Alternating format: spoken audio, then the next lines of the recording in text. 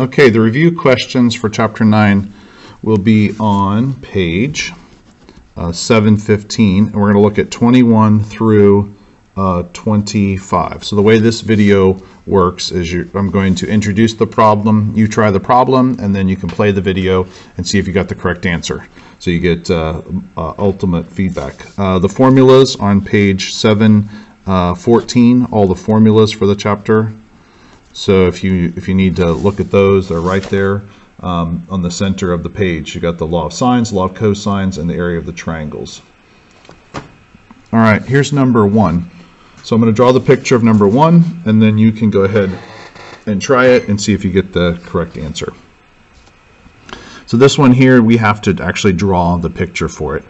So we have a hotel at the top of a hill, and we're going down to a lake on a straight path, and it wants to know about the elevation. And when you read the problem, it says it goes from 5,000 feet down to 4,100 feet, so it's a 900-foot drop. And this is just straight up right triangle trig, and it says that the trail here is 4,100 feet. So it's a 900-foot drop, boom, boom, boom. And all they want to know is says what's the grade of the trail, and what the angle of inclination. So we want this angle right there, theta.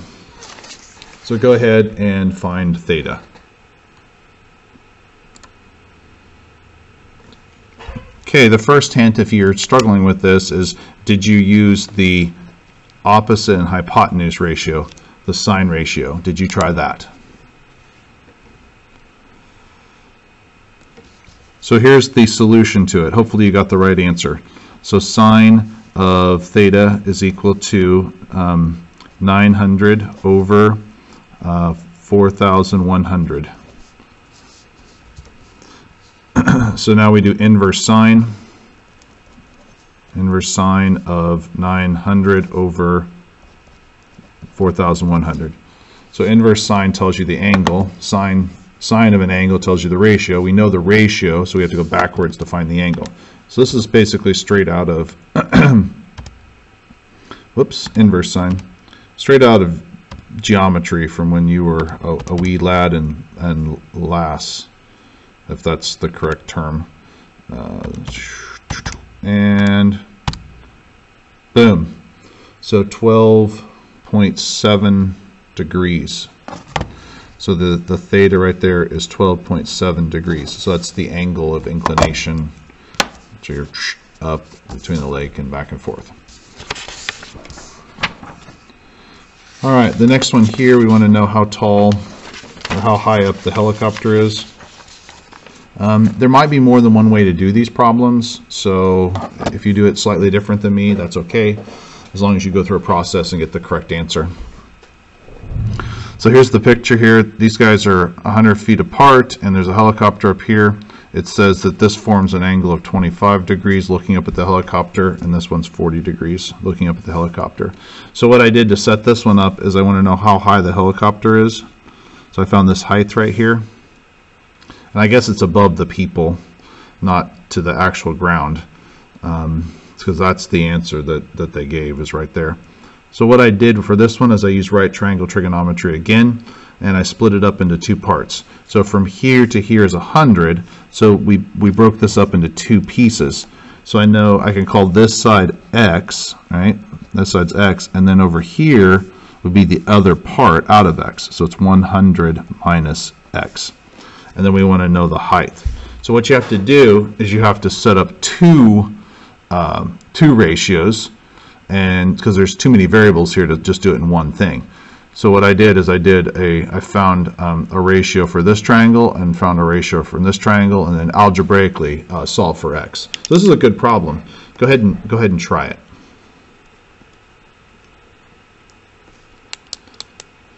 All right, here is one of the ratios that I set up. So here's my first hint, so in case you're confused.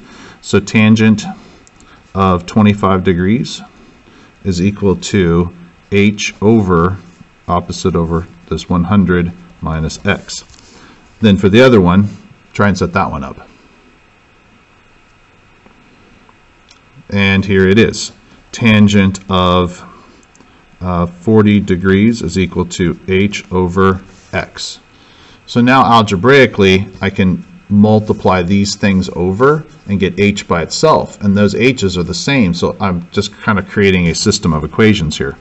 So 100 minus x is times tangent of 25 degrees, and that's equal to h, which is also equal to, multiply that x over, x tangent of 40 degrees.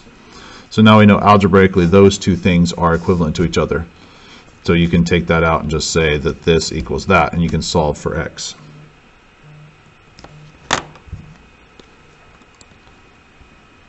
All right, so algebraically we need to distribute this through the parentheses here. So these are equal to each other, so distribute through. So we got 100 tangent of 25 degrees minus x times tangent of 25 degrees is equal to x tangent of 40 degrees. So when you solve an algebra equation, you got to get the variables on one side, so we got to get the x's to the same side, so we're going to add that over. So it's 100 tangent of 25 degrees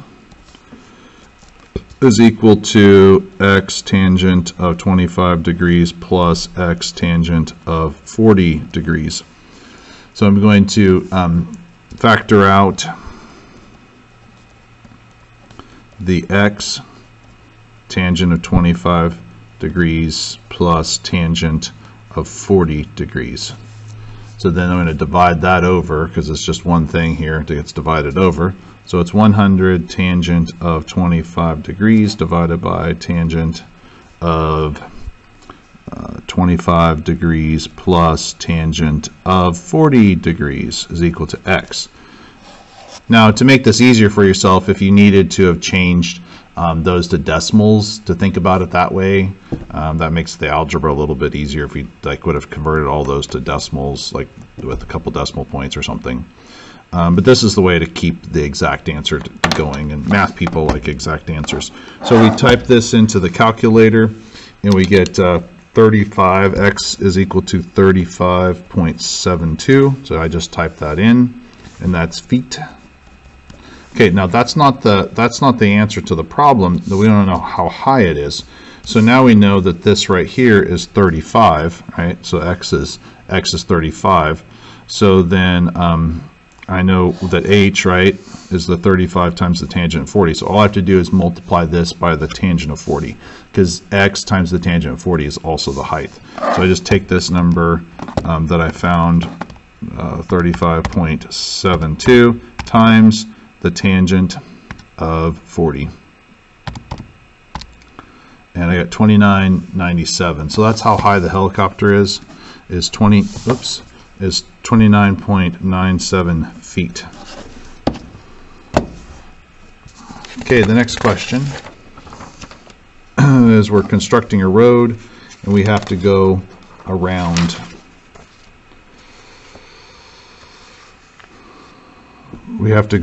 this clam bay here, so we have to make the road go like that. All right, so the first thing that we want to do here is we want to figure out these angles in here. The angle 120, so that means this is 60, and then 115, this is 65 degrees. So I got 60 degrees there, 65 degrees, which means this part up here is 55 degrees. All right, well, the first thing that I can do is I can find the length of this across here using the law of cosines. So you want to do that. So go ahead, step one is to find this length across there using the law of cosines.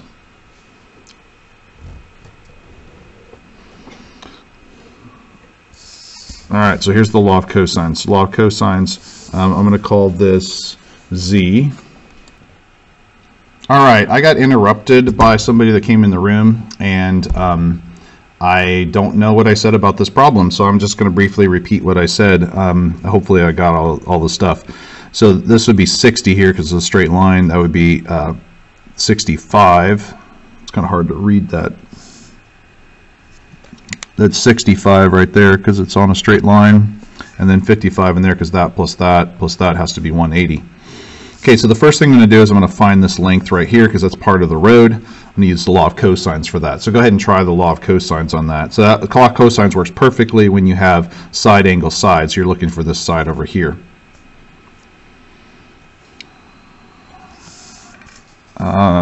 So here's the solution to this side. So I'm going to call this z. So z would be equal to square root a quarter mile squared plus a quarter mile squared minus 2 times 1/4 times 1/4 cosine of 55 degrees.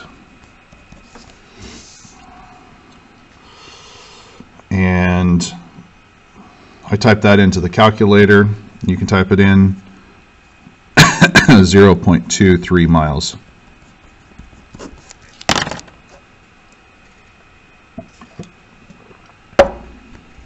Okay, now I'm going to do the law of sines.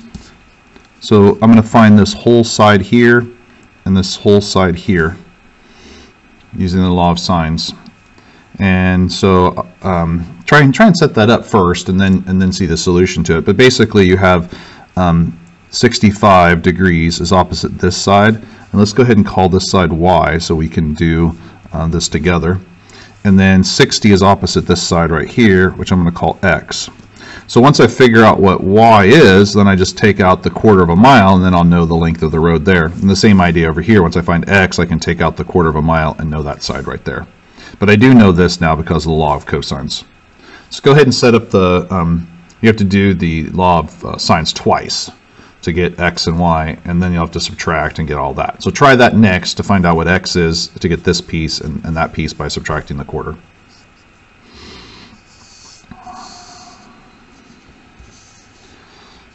So here's the setup for the law of sines.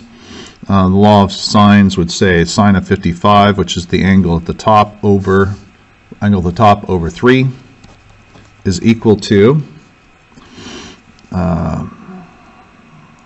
the 65 of the y, sine of 65 degrees over y.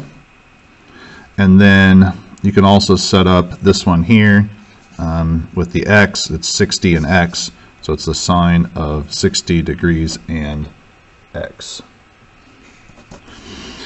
So I'm going to cross multiply and divide to find y, and then put my finger over this, cross multiply and divide to figure out for x. So when you do that, you find that y is equal to 3.32 and x is equal to 3.17. So that's the whole length, so I just got to subtract out the quarter.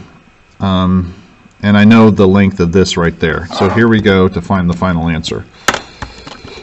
So it's going to be 3.17 minus a quarter plus 3.32 minus a quarter, and then plus 0.23. So 6.22 miles is the length of the road to go around the clam bay there. So the answer is 6.22 miles. All right, number 24. So again, the process, what I'm going for here is I'm going to set up the problem. You try the problem, and then I'll give you some hints to set it up, and then we'll go from there. Now we're being blown off course by these winds. So it's 200 miles from here to here, and we get blown off course for 4 hours. Well, it's 4 hours at 18 miles an hour, if you read through that. So this means this is 72 miles right there. Well, there's the two sides and the angle in between. So two sides, angle in between, to find this side over here. That's definitely the law of, if you say cosines, you're correct. So I'm going to call this x right there. So what is x equal to? It's the square root. The two sides are 200 squared plus 72 squared minus 2 times 72 times 200, cosine of the angle in between, which is 15 degrees. All right, that finds x, and that's part A. 131.78. All right. Then we want to know the angle. We want to know the angle that it is needs to turn through to get back on course again. So I'm going to find this angle right here, theta, which is the obtuse angle. I'm going to use the law of cosines to do that, and I have to remember that it's going to be the ambiguous case because of the obtuse angle, 131.78.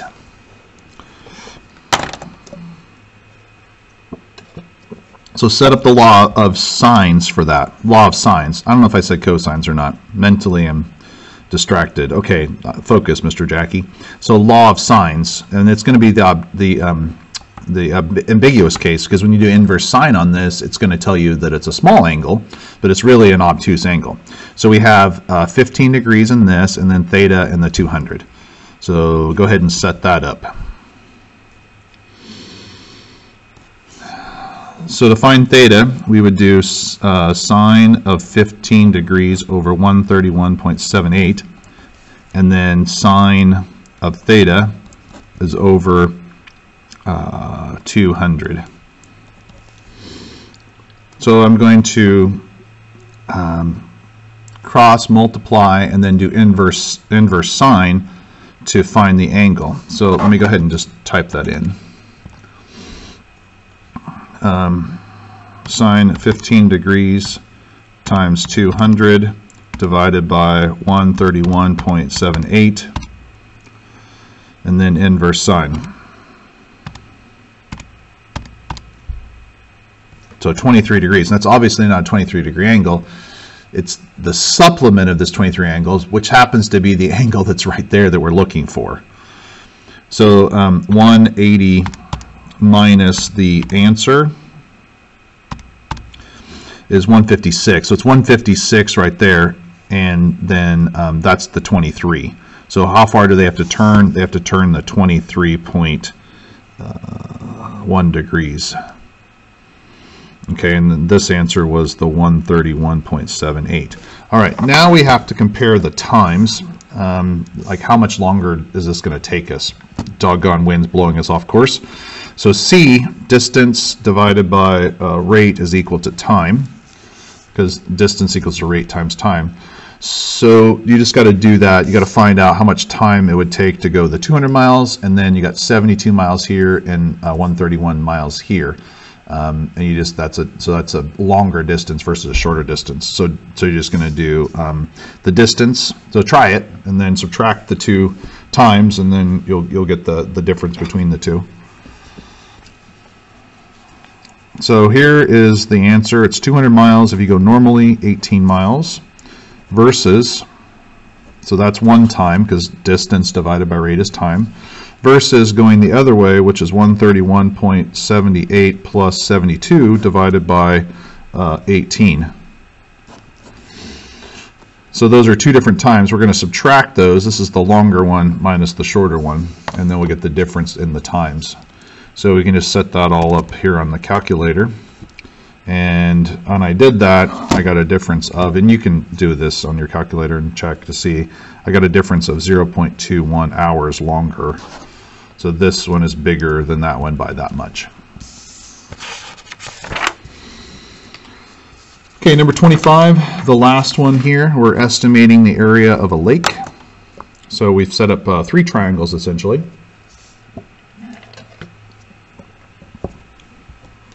And I need to know the length across from here to here.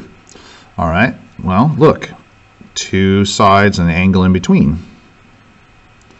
And I need to know this length across here. Well, 2 sides and the angle in between. So that screams law of cosines. So do the law of cosines to find this length and to find this length.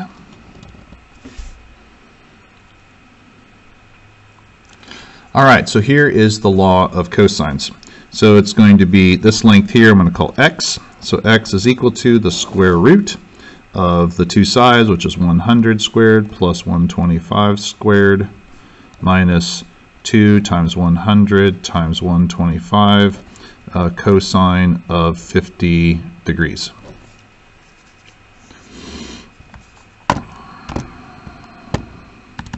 second square root, and we type all that in, and you type it all in, you get 97.8. Okay, I'm going to call this y. So y is the same thing, square root 70 squared plus 50 squared minus 2 times 70 times 50 cosine of 100 degrees. Type all that in the calculator and I get 92.8. So this side here is 97.8 and this side over here is 92.8.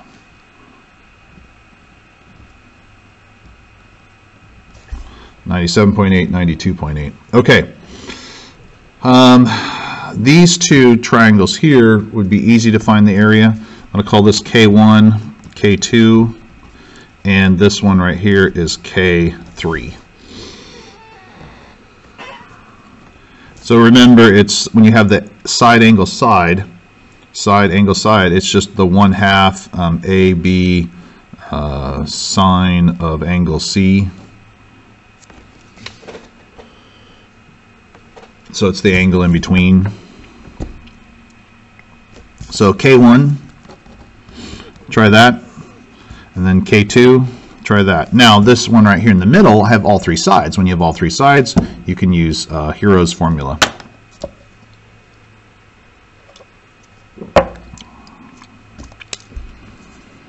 So K1, K2,